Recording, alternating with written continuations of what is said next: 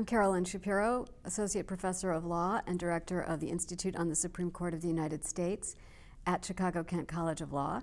Shel, would you introduce yourself? I'm Sheldon Nahmod, Professor of Law at Chicago-Kent College of Law as well. So we're now going to talk about the specifics of the Fisher versus University of Texas case, the case that arises from Abigail Fisher's application to be admitted as an undergraduate to the University of Texas. She challenged the University of Texas's attempts to create more diversity in their class by considering race as one of several factors for students who they've admitted after they admit the top 10% of all public high school students in the state of Texas. It's about 15 to 20% of the entire admissions pool. And Abigail Fisher is white and is alleging that she was denied an opportunity to be equally considered due to her race. So what happened in the district court? The district court upheld the constitutionality of the affirmative action plan, which, as I mentioned in the prior segment, dealt with the use of a personal achievement index. And a factor there was the racial criterion as well as others.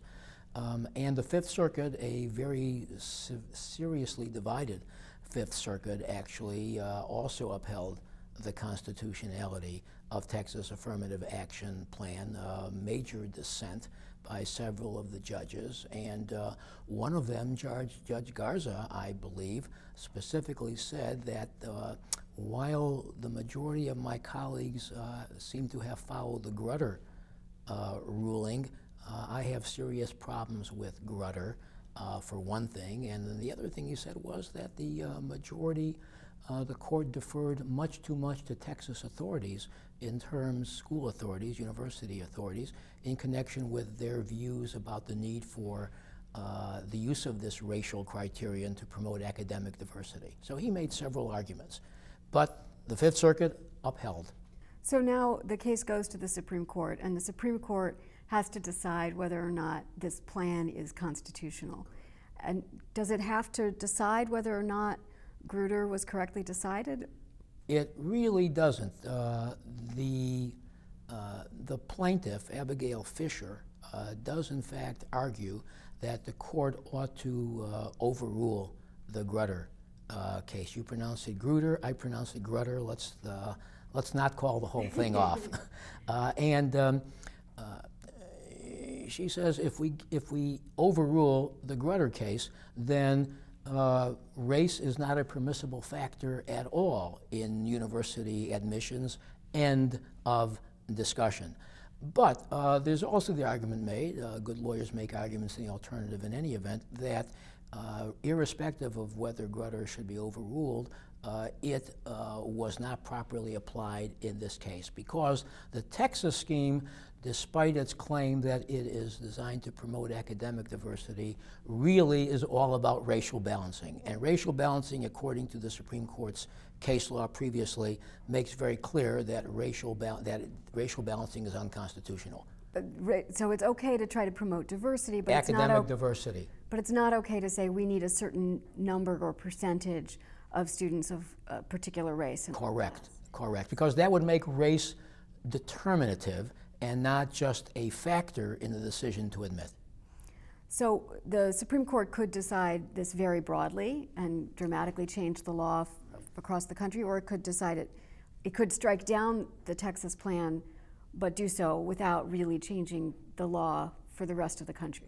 That is correct. And to show you how fascinating this all is, just in terms initially of court watching and justice watching, when Grutter was handed down, that was a Justice O'Connor opinion. She was in the majority on that one. You recall that upheld the constitutionality of the use of a racial criterion as one factor. Justice O'Connor is no longer with us on the court. She was replaced by Justice Alito, who very likely disapproves very seriously of use of any racial criterion in university admissions cases. So now the question is, are there 5 justices who might be persuaded to uphold the constitutionality of the Texas admissions plan? And it's interesting, the Fisher brief, Abigail Fisher's brief, better. The University of Texas brief referred specifically to many opinions by Justice Kennedy, really tailoring, the University of Texas tailored its arguments to Justice Kennedy because lawyers must have perceived him as being the swing vote on this. And of course, Justice Kennedy in the University of Michigan case voted on the other side from Justice O'Connor. He would have struck down the law school's plan to take race into account. So why would people think that he might be the swing vote here? Well, the plot is even thicker than that, because in the parents involved case, which we haven't talked about, we really don't have that much time to get into, but it involves the use of a so-called use of race as a determinative criterion in racial balancing for elementary and secondary education. Justice Kennedy did not join in the opinion of the 4 other justices who said race is always an impermissible factor in this setting. He said there are other ways of accomplishing this while treating students as individuals. There are certain race-conscious remedies that may be available. So I think what people are inferring from that, wishful thinking or not, we'll find out, is that Justice Kennedy is a little more sensitive to the need for use of racial criteria in the educational setting. And maybe that will transfer over to the university setting, but it's anybody's guess. So one of the interesting things about this case, of course, is that Justice Kagan has recused herself. So there are only going to be 8 justices voting. What happens if Justice Kennedy and the 3 other liberals on the court, besides Justice Kagan, vote to uphold the Texas plan and the other 4 justices vote to strike it down? Well, as you know, if it's 4-4, the decision of the Fifth Circuit Court of Appeals will be upheld, and there may very well be there wouldn't be any really determinative decision by the United States Supreme Court. So we'd have to wait for another case. That is correct. On the other hand, if Justice Kennedy joins the 4 conservatives, there might be a 5-3 decision to strike down the Texas plan. Now, has there been a lot of interest in this case? Tremendous amount of interest. Just the other day, I went online and found out that there were, or saw, and I haven't read all these briefs, I must tell you, there were 17 amicus briefs, friends of the court briefs, filed on behalf of Abigail Fisher.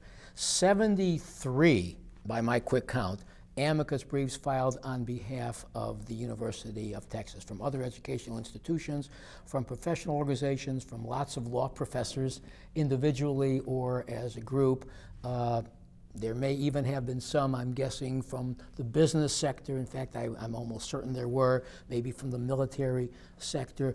In the Grutter case and in the Grass case, there was a lot of action by amicus in the amicus brief setting as well, with respect to showing the importance of academic diversity and racial diversity for citizenship, for the legal profession, for the military, for business, for our competitiveness with the rest of the world. So the same sort of thing is going on over here, I'm virtually certain.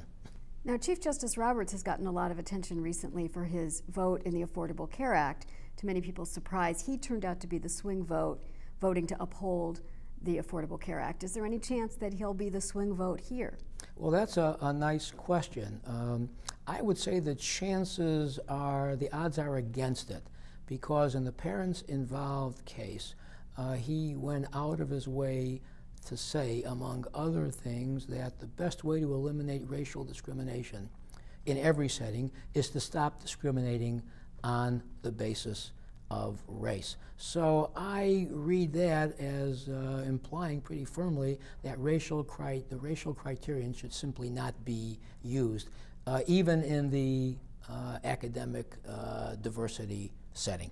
So he's using the word discriminate to mean to use race as a factor, to consider race, whether for benign or invidious purposes. So these will be the arguments that we'll see playing out in the Supreme Court. It's going to be fascinating to watch. All right, well, thank you, Sean. Thank you, as always.